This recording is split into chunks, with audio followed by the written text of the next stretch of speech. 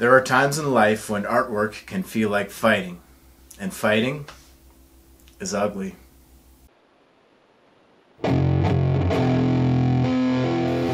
Welcome to the ceremony.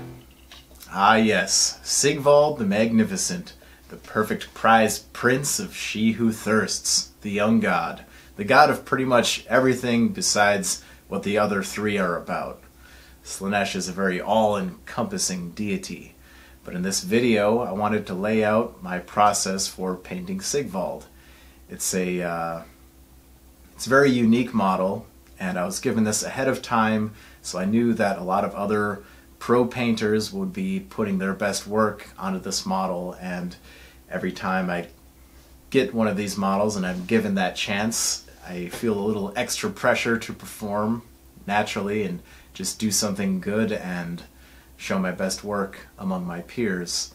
So as I was pondering my painting process on this model and coming up with the recipe, it gave me a chance to capture some of those thoughts in a video. We'll be just bringing this model up to a roughly base coated status. I'm using the airbrush, I'm wet blending here and there, as we'll see on the base. But just trying to find this color communication on what could become a very complex figure and something of a showcase quality and something that packs a lot of interesting features.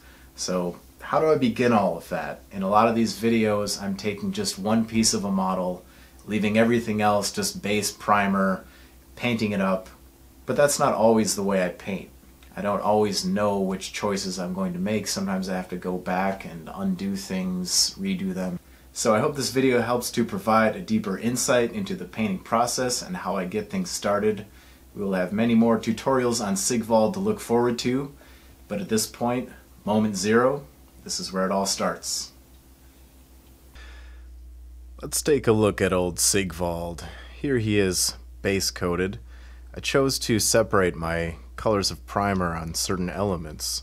I know that the cape will be a bright and beautiful purplish magenta tone. The armor will be black, kind of offset all that brightness.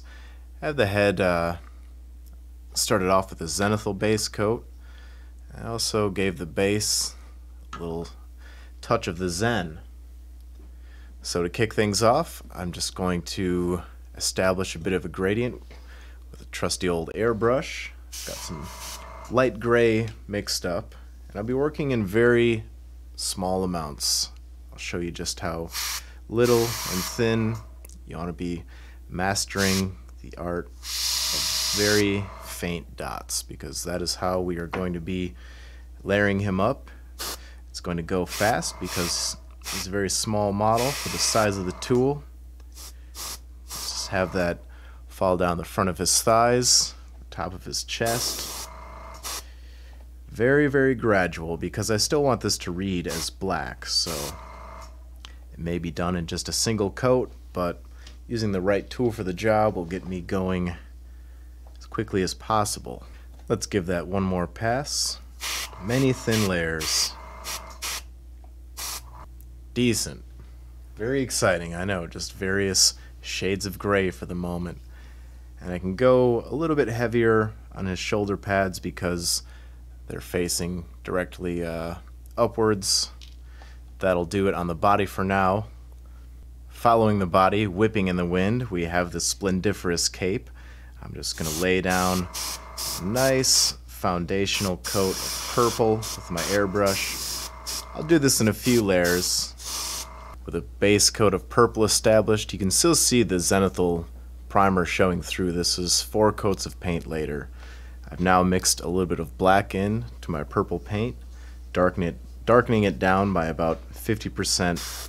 Just want to add some shadows on the lower side of the cape here and maybe shoot some across the sides on the upper portion. If we control the angle, we can shade some of these more specific wrinkles.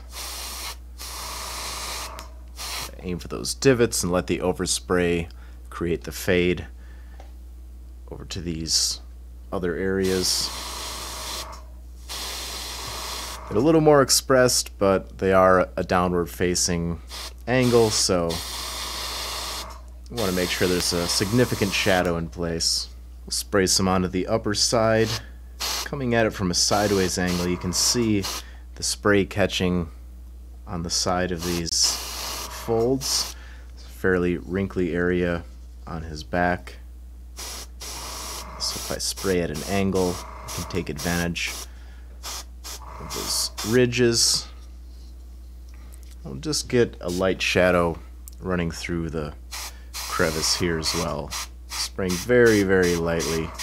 Very thin paint, being quick about it so I don't cause the paint to spread. If I hold the airbrush too long in one area, the paint will sort of spiderweb out in opposite directions, losing all control. And to give you an example again of the dilution on the old cube of learning, you see this is almost the consistency of dirty paint water. I'm working in very, very thin layers. This will have to be done in multiple passes as well. And here our cape has had a chance to dry. My oh my. To add some highlights, I'll use Murderous Magenta through the airbrush once again. Very thin, and I just want to spray on the top of these folds.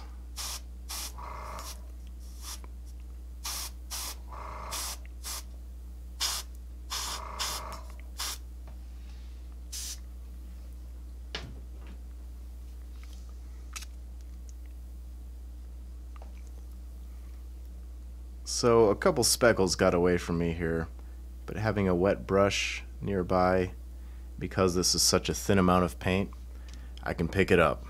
There's your mistake of the day. And there it is dry.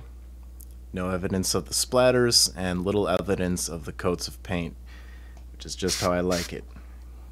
Nice and thin. And here it is 3 layers later. All successive layers will be added with the hand brush, but the airbrush helped me kick off the gradient and get things going in the right direction, save a little time. I like it. Let's take a look at that beautiful mane. It's base coated with Ushtabi bone, and in my airbrush I have a mixture of Guncore brown as well as Vallejo buff, hitting a tone around this area. It's going to be a blonde. And since I have the airbrush out, I'm just getting a little airbrush happy. Can at least establish things here. I might cover it up with wet blend or improve it, maybe add to it. But just adding some general smooth shadows while the airbrush is out. Well, it just feels right on this Slaanesh model. Just want to be nice and smooth and pure in the eyes of chaos. This step is going to take a little more time. On my palette I have coal black, sulfuric yellow, and battlefield brown. I've mixed them all together to form this kind of patina colored soup. Yeah, that's what we'll go with. And I'm picking out all of the trim. It's going to be black and gold with velvet linens. But all of these little bits of filigree and trim, I want all of these to be non-metallic metal gold. And we'll go in the colder direction, is why I've included the green instead of a warm brown. We'll get deeper into that, but I'm establishing things for the moment. I'm also going to take some sulfuric yellow and just wet blend it into some of these areas that would be catching more light in a more major way. All the little bends and curves. This isn't a finalizing step, but it's helping me visualize things and paint a better picture outside of my mind and on the model. So we'll just carry this out across the figure and come back when we have a rough idea of our non-metallic metal established. Now, before I get fully invested into all the little bits of gold trim, I'd like to attach them to the base so I'm not just flopping them around in my hands. So Let's get a quick start applied here. I have coal black, Vallejo black, bloodstone, a little bit of battle dress green as well. The bloodstone and the battle dress green are just so I can work some tonal varieties in here, add a little bit of interest to the stone, make it look like there's some old strains of minerals or variety of colorization running through these carvings. So here and there as I go, I'm just dragging some striations of bloodstone through here. It's a process, you know.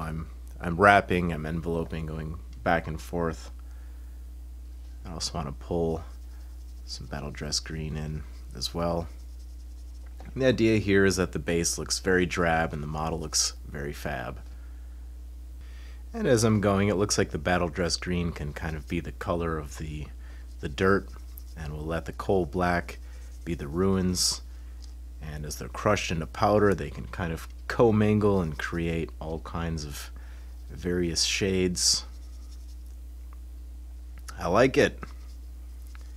But now that I have some basic gradients smeared in place, I can start establishing some of these smaller and finer edges and items. Alright, following a quick dry brush of Ushtabi bone, I have the Army Painter's strong tone as well as green tone. I'll be applying these washes in various areas, keeping the green tone more located to the statue and the brown tone more located to the ground. But of course, same as with the wet blending, these two colors can intermingle and create all kinds of different tones. Let's see what happens. Okay, finally that fateful moment when I could attach him to the base. Everything needs more work, but you see the idea here. He's slowly kind of going through these phases of rendering. At this point I'm just slapping down a base coat of Ushtabi bone wherever his skin is exposed. And I'm also applying a coat of Khador red base every gem. I'll have to search him over high and low to find every single jewel, but I think the bright red will have a nice stark contrast with all this darkness, all this purple. It's a very vampiric color scheme. I like where this is going. Okay, almost there. Getting through so many ugly steps all at one time, and then I can start pulling pieces away, finalizing them. So, just a few more things that I want to do. You can see I'm painting in his horns. We'll base them with a very deep gray. He's got blonde hair, blonde skin, so these dark horns will stand out nicely against all of that. I'll take care of the rest of this horn off camera.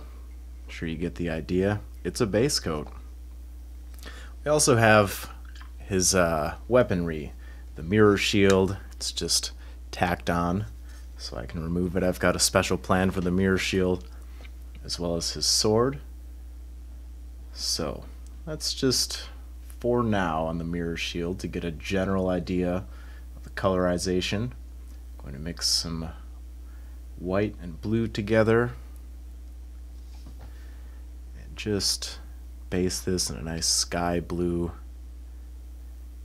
I want to paint this like it's reflecting his environment later on down the line. So for now it will look like so. I mean, my basic idea here is have it reflecting the battlefield.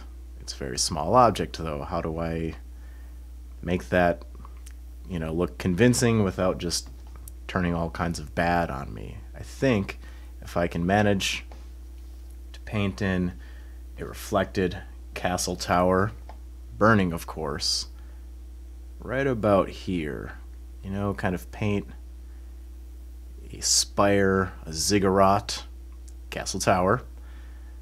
Off in the distance, I will definitely need a finer brush, but for now, this tree stump will turn into a burning tower at a later date.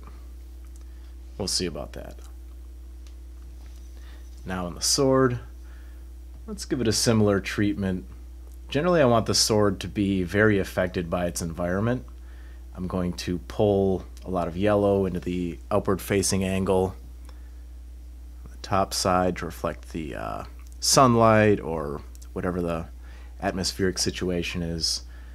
So taking a cue from his base, being painted in with coal black and such, we'll assume that that is the environment being reflected on the lower side of his blade. I'll even get a little bit of that Ushtabi bone in there. Start working our reflective waves of light roughly. That's the theme of this video. Gritty, rough, hard-hitting, the Steven Sigvald of miniature painting. You can see we've got these two waves coming in like so, and let me just grab a pinch of that yellow. Everything can be changed however I choose from this point, but this model has a lot going on, a lot of different elements and items. I like it. I want it to be something special that I can be proud of, so hence all the fiddling around and sub-assembling. But now that I have him somewhat together, we can get to the especially boring part, the part where I paint in every detail that I can see inside of my mind. I'll have to get these shoulder pads in place. This whole model assembles in a very specific way where I need to attach the flowing cape to his back before I attach the shoulder plates, I mean, so it's gonna get a little strange, but that is par for the course. I mean, we are here after all.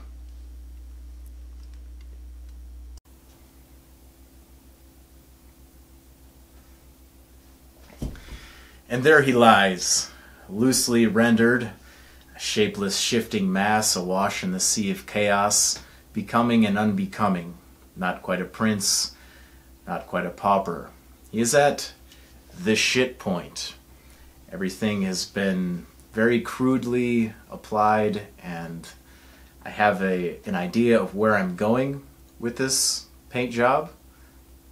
So let's go forward into that future, knowing that we don't have to repeat any of these steps, and what lies ahead is a beautiful territory, a painted world. So let's get out there and do just that. Painting. I'm saying go out and do some painting.